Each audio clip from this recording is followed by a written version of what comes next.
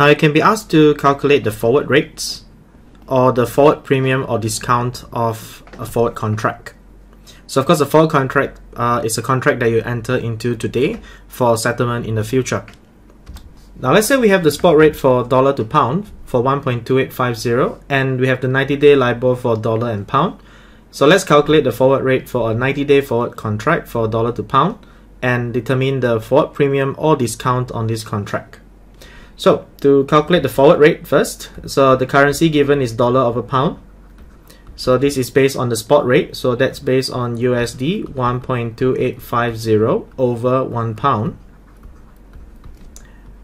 Then we'll multiply by 1 plus the interest rates on both sides.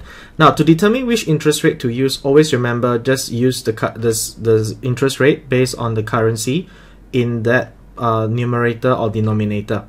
For example, in my numerator I have US dollar, therefore my interest rate here will be the US dollar LIBOR, which is 0.025245. Okay, and then for the denominator we have pound, so we'll use the LIBOR for pound, which is 0.00804663, and don't forget to multiply by the number of days, which is 90 over 360 for LIBOR, and same thing for the denominator, multiply by 90 over 360.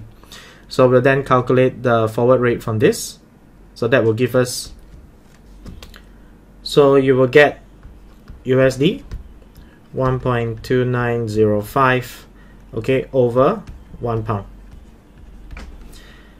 Now in this case, this is the forward rate, and if you want to determine the forward premium or discount, we will then take the forward rate minus the spot rate. So that would be 1.2905 minus 1.2850, right? So that will give us 0.0055.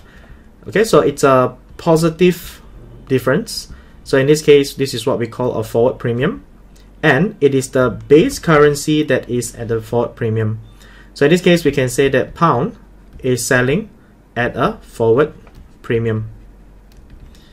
So if the difference here is negative, then it will pound will be a forward discount currency.